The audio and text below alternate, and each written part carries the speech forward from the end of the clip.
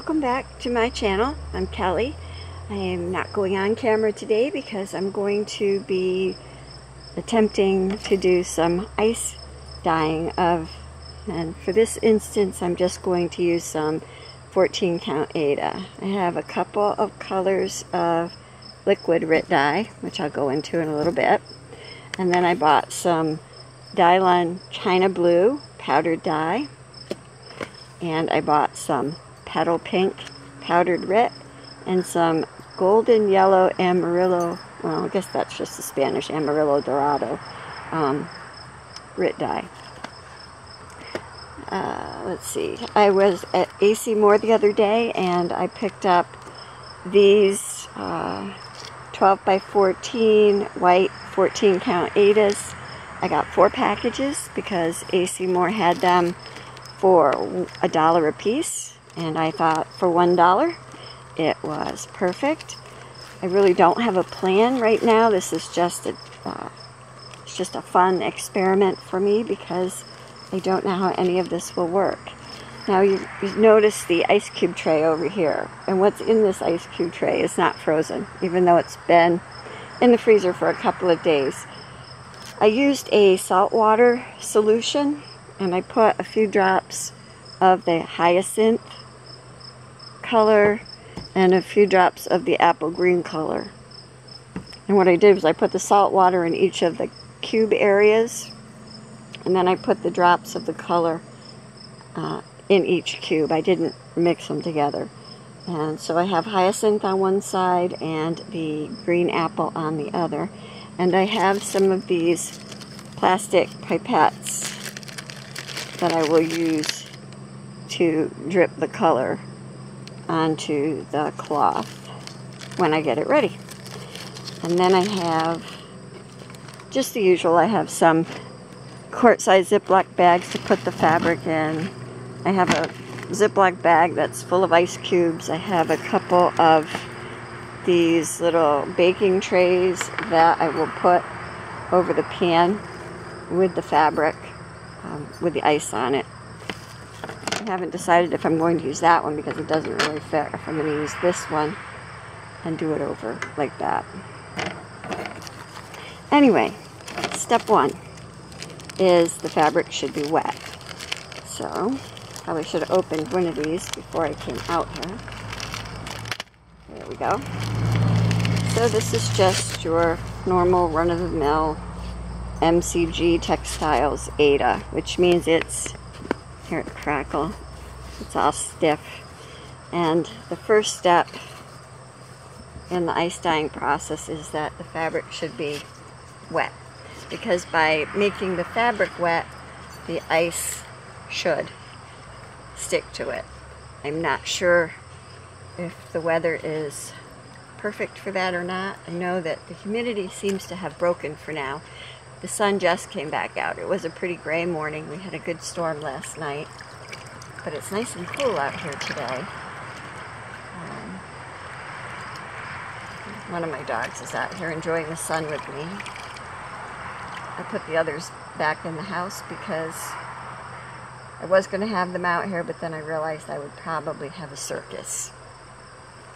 So anyway, it's nice and wet. Well, it's not really wet, but it's damp. I'm hoping the ice will stick to it. And then what you do is you have your pan to catch your runoff from your ice cubes, and you kind of crinkle up your fabric and you lay it. I think I'm going to do 2 at once. I think I have enough room because these aren't very big pieces of Aida. Pardon the background noise because it's Friday here and it's pretty busy out on the highway. My road isn't busy.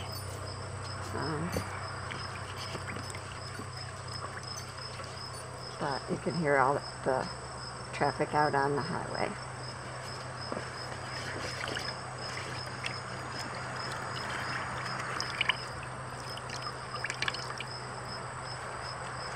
Okay, I think that's wet enough.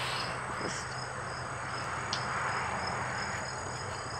bunch that up and just lay it here. I imagine that you could do this, you know, by putting rubber bands and doing a real tie-dye application.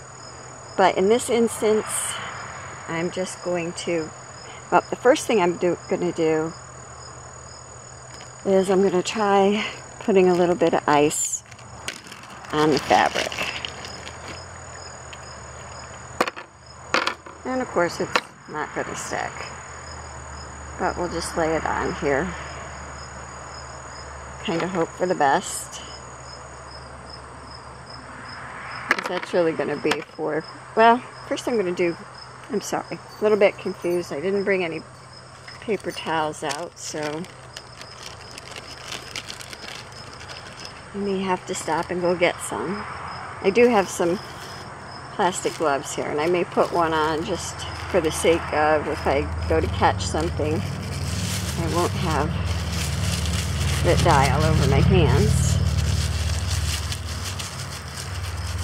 My hands are small, so you can see these, even though the package says these are small. These are food service gloves, but good enough for here. Let's see, this color is the Hyacinth, I think. So here I'm just going to hold it up and put some drips. It's pretty. And I did bring a spray bottle out so that I can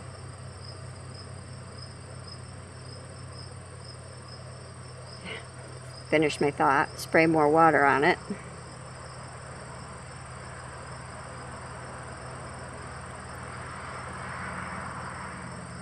Now I don't know how this would work because this isn't ice, you know, melting into the fabric, which would soak down. So that's why I brought the misting bottle, so that I can add a little more water to the fabric and maybe push the dye down in the layers. What I might do is take that ice off for now and turn this fabric over. There I go. Unprotected hand. I was hoping that this dye would freeze and then I had colored ice cubes to use, and I think if I hadn't tried putting the salt in the water beforehand, it would have frozen. It was just me being me, you know, not really thinking science that salt water doesn't freeze, and trying it that way. So that was Hyacinth, and now what I want to do, well, I think I'll be right back because I've got to cut this open. I want to try the Hyacinth blue on top of that. So I've got to cut this open and get a knife or a spoon or something to pull this out. Okay, and I'm back, and I cut the corner off. And again, this is the China Blue, which I'm hoping is a really pretty blue color, light blue. But here I'm going to put some ice on the fabric.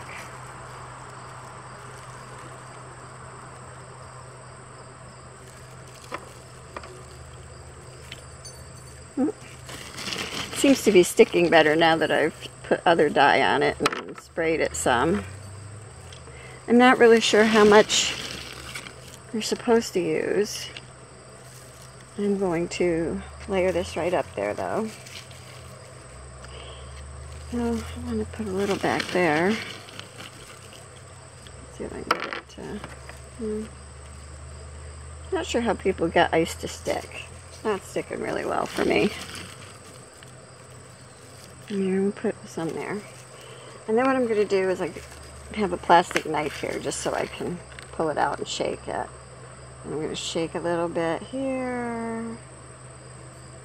And a little bit there. Probably getting a little bit on the fabric next to it, but I really don't care. And you notice it says permanent, so I'm hoping that it won't have any issues when you wash it.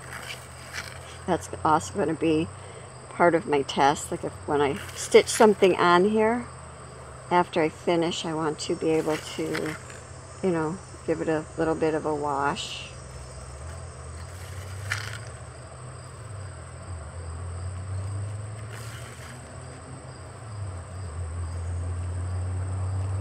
Okay. And I'll set that over there. Pardon my reach. I'm going to grab my bottle of water. And I am going to just spray it a little bit. I guess we will see what we will see. And there is a little bit of blue on this fabric too, but that's okay. More the merrier. I seem to say that a lot. Okay, and just try to get most of the blue out of here for the hyacinth color. And I hope it really is a true hyacinth because I love the color hyacinth. And I'm just going to go in here and pick up a little bit of the apple green. And then I will drip some apple green.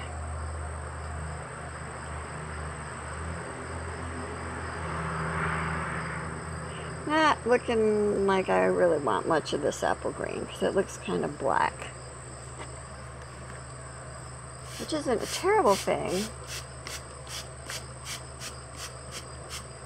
But I don't know that I want that much green, or that dark of green.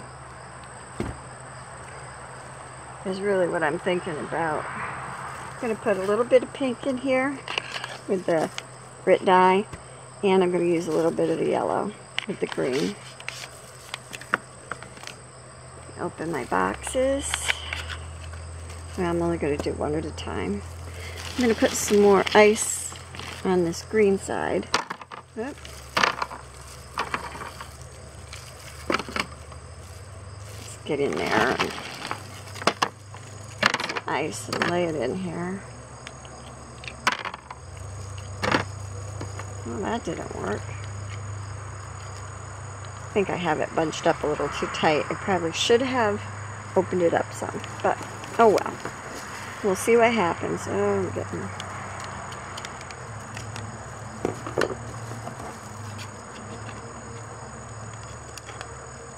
I think I like that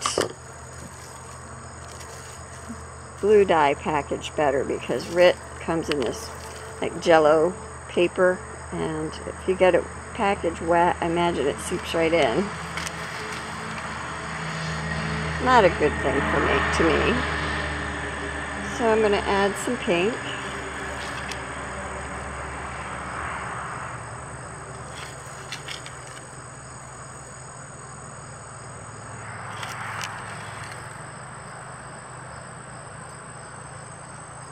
And I imagine what you could do is you could dye this with one color first and then go back and over dye it, which I think sounds like a lot of fun. And I will probably do on one of my other practice pieces. So that's the Petal Pink Rit dye. And now I'm going to do some of the golden yellow. Now, yellow is not my best friend, favorite color, so I won't use a whole lot of this, I don't think. But never say never. And I'm just going to tap that off a little.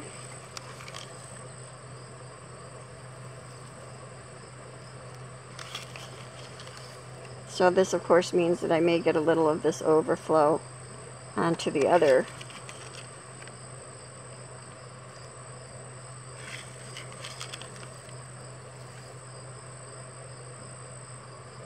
Also. But it's an experiment. So I'm going to let this sit and let the ice melt. I might put a little bit more spray on that fabric too, on top of the dye, the powdered dye, just to help move it all around.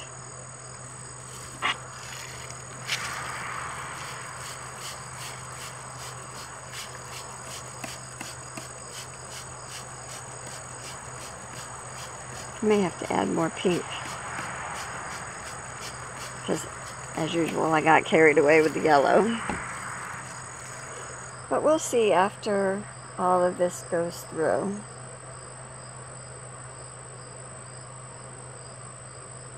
And I do have some rainbow spots on the blue. Let me see if I can pick this up and bring it around a little bit to show you. Hang on. So here's a close-up look. And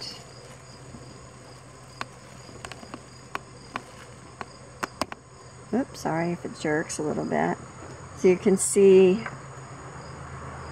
all of the speckles, and if you look over on the blue, you can see a little bit of speckling going on over there too. And I like the way the top looks, but you can see down underneath that it's still pretty white. So I don't know if as the ice melts and the water comes up, if this is all going to turn brown. I guess we're going to find out. And I might actually come up with a colander or something that'll set this up higher for the next times I do this, just to see how that goes. And I'm trying to put my tripod back. So anyway, that is the beginning of my ice dyeing experiment. I'm going to add a little bit more water in a few spots, maybe some more ice on top of it.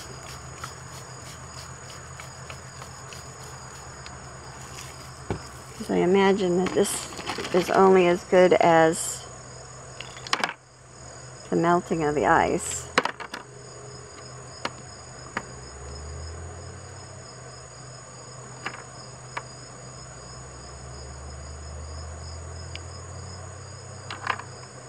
As you see, I'm using the wrong hand, and I'm not even left-handed.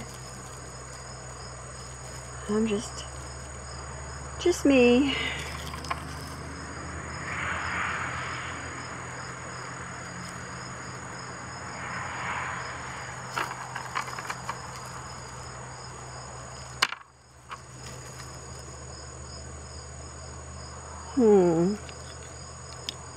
There.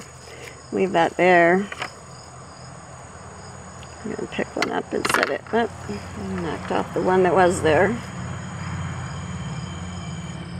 Set that down in there. And then I'll add one here. It's funny how when motorcycles go by, you can hear people talking on their headsets.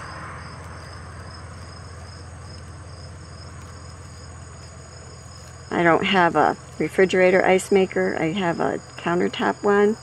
So it kind of makes ice cubes like popsicles, where there's metal prongs and the ice just keeps bathing itself in water to make the ice cubes, or the prongs keep bathing themselves in water to make the ice cubes. Okay, so that's it. I will be back when this gets a little bit further. Thanks for joining me. Be right back.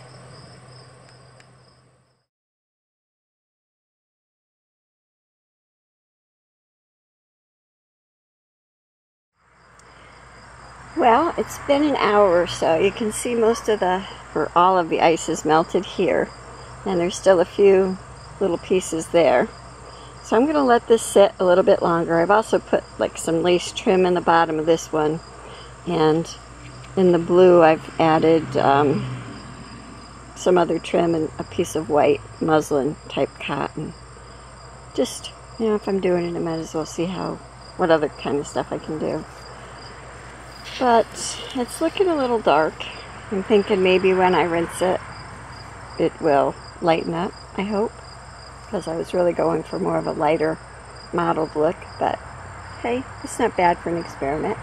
So I will be back. I'm going to let this sit a little bit longer. I want all the ice to melt on the blue piece. And there's not much left. Let's see if I can bring it in a little bit so you can see what's left there. Just a few little pieces. Okay. Wrong way. See? Wrong way. I will be back. Hi. Well, I've taken the fabric in the house and I used some salt and cold water and I rinsed it all out. And I've squeezed out some of the water. And I thought I would just bring it back out and show it, but it's really sunny out here and I can't really tell. I tried moving this into the shade, but I still can't really tell what the sun is doing to it. So let me move those out of the way. And this is one piece. This is the blue, China blue and hyacinth color. And you can see where some of the fallout from the other fabric got onto it. But all in all, it's not too bad. This side is a little spottier than the other side. And I think I'm going to throw these in the wash machine and wash and dry them and see what happens. And I think I'm going to do them together. They have been rinsed. Now let me, excuse my reach. These were the trim. That's the white kind of embroidered trim that I put in the plate, bottom of the plate. I think I had it. No, it's the fabric. This is a piece of white cotton. And all I did was fold this and then tie it. And that's kind of pretty. Whoops, I'm not in the viewfinder. So that's not too bad. But I'm going to wash and dry all of it and see what happens. I mean, it could all just wash back out. I don't know. But I thought that was kind of pretty too. And then, excuse my reach again, I'll pull the orange in, which it looks orange now instead of what, golden yellow and petal pink. So that's the trim that I had down on the bottom on the plate, catching all the drips. And then this came out really pretty. This would be a pretty fall one, I think. But you can still see the pink and the yellow. It did merge out to orange some. And you can see that the green in its raw state, well, that's some of the blue, but the green is rather gray, black gray colored. But that's okay because the pink and the yellow turned very vibrant. And I think this piece needs to be rinsed a little more before I put it in the washer. But anyway, after this is done, I will come back and show you what it looks like. Be right back. Hi. Well, this is the next day. I did a zigzag stitch around the edge of the Aida cloth. And this is the result. Oh, excuse me. I really like the way this came out. It came out a little dark. But, I mean, I'm looking at this almost like a Rorschach. And down in here, I can see a beautiful flower, like roses, and then leaves. And it actually looks like a beautiful bouquet of flowers all around.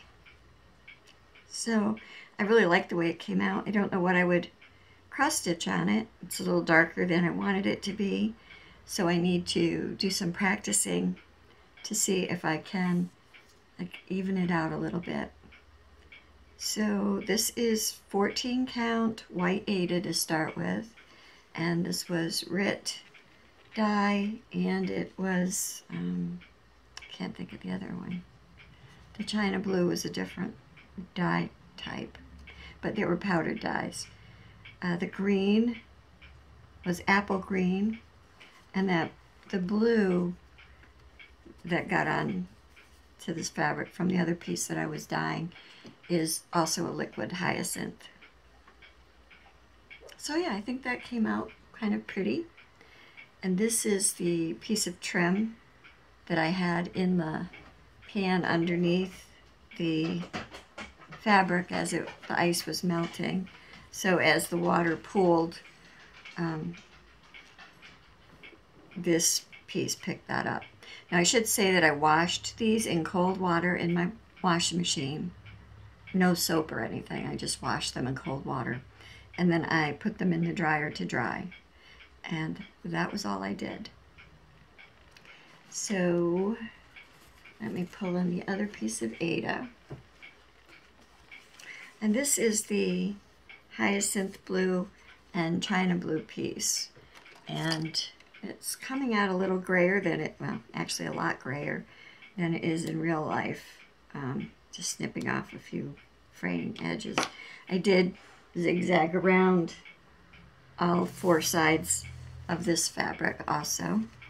And this is where some of the dye from the adjoining piece got on this. But hyacinth is kind of like a purple color. And then the China blue is a really pretty light blue. And that's the other side. So you can see a lot of that yellow got in here. And you can see where the purple kind of concentrated. But I like this piece too. And I could see, I guess, like Clouds Factory type, or those type of charts being cross-stitched on these fabrics. Kind of pretty. And then this is the muslin piece, which really came out pretty. Very purpley. Not quite as purple on the screen as it is in life. Little black mark from my dryer. I have an old dryer. Likes to try to eat things. Anyway, so that's just a piece of white muslin. And then this is the piece of trim that I had. Now the muslin I had, I think this muslin was folded in half, and then I kind of rolled it up, and then I tied it. And it was just sitting in the bottom of the pan while the ice melted and everything dripped off. And this piece I think I just had folded and like that, and that was sitting in the bottom tray also. But it looks pretty consistent. Like I said, now I need to, I'm not sure where that little piece of pink came from, but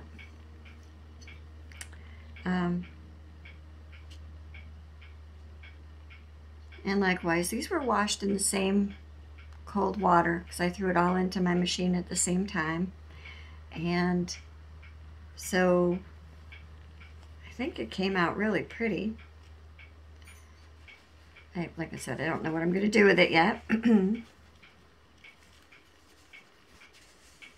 that's the blue. And at the same time, I did do this so you can see the blue on this piece too. I did this and then that trim. So I had a good time with ice dyeing. I have a couple more ideas that I want to try. I want to try to lighten this up quite a bit and make it more of a background fabric than an in-your-face fabric.